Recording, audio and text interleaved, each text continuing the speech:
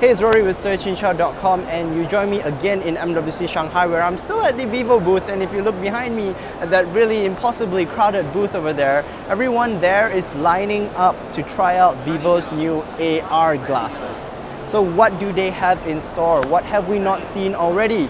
Well, here is everything you need to know about it.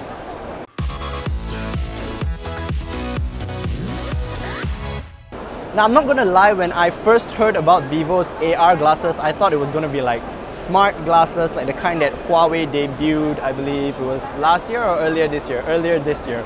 So, you know, stuff that looks like fashionable, sort of hipster glasses, but with screens and, you know, giving you that augmented mixed reality kind of vibe. But then when I saw it actually launch and I saw the glasses, I was like, oh, no.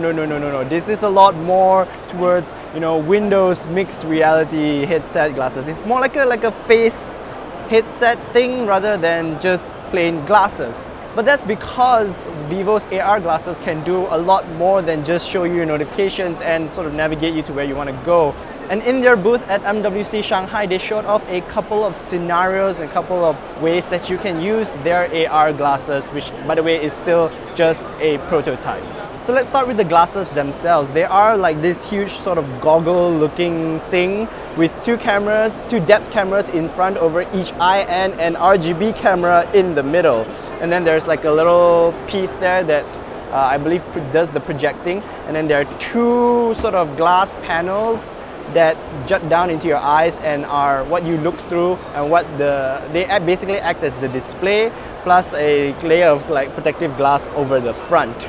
So Vivo's plan here is for you to use their AR glasses in a whole bunch of different scenarios. So one of the first things that I got to try was the gaming scenario, where the glasses basically work like a VR headset and they put you in a spaceship, because this is like a spaceship kind of game. And then there's like head tracking motion going on, so you're aiming your guns with your ship and just like woo! And you're just like shooting at other planes by tapping stuff on the screen. It was very basic, and it was, I guess, an application of AR glasses, but I don't really get how the ability to see the real world while playing a video game really helps, because I find myself completely concentrating on the game and then just ignoring the world around me. And when that happens, you know, all you're really seeing is sort of like it's almost like a not very high def screen. So honestly, the gaming aspect, I'm not entirely sold on it. Besides that though, they also showed off two recognition demos. So the first one is object recognition, where when you put on the glasses and then you look at something and then the glasses sort of like, you know, something pops up at the side just off with your peripheral, you know, tell you details like what the object is, where you can buy it, and then if you point it at certain things like a video will play, you know, that kind of thing. Is sort of like how we've always envisioned like the future of glasses to be. And then there was also facial recognition, where you look at a person, you never need to remember anyone's face ever again, because when you look at somebody, information will pop up. There'll be like a little photo and then a name, like whatever other information that you want about the person, all written there neatly for you to check out. But yeah, besides that, it's not a lot of what we haven't already seen with other sort of AR implementations. I guess the object recognition and facial recognition is pretty cool. I haven't personally tried that out yet, but the hit rate for that was pretty low, and there was a couple of instances where they had to restart the whole application before it actually worked.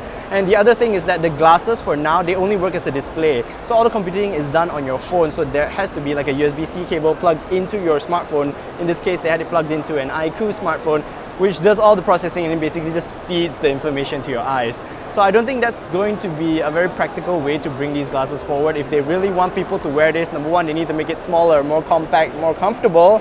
Number two, it needs to be wireless. And number three, they definitely need to figure out the whole cooling solution for the display, because when it was on my face, it was really, really hot. And when I took it off, well, there was like a huge sort of sweat patch there.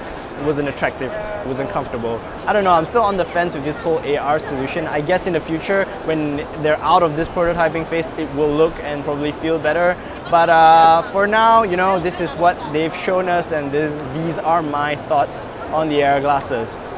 But I'd love to hear your thoughts. What do you guys think of Vivo's AR glasses? Let me know in the comments below. Also, if you like this video, be sure to give it a thumbs up. Don't forget to subscribe to our YouTube channel. Click on the notification bell icon, you know, all that good stuff. And for now, this is it for this video. Thank you so much for watching. I'll see you in the next one. Bye.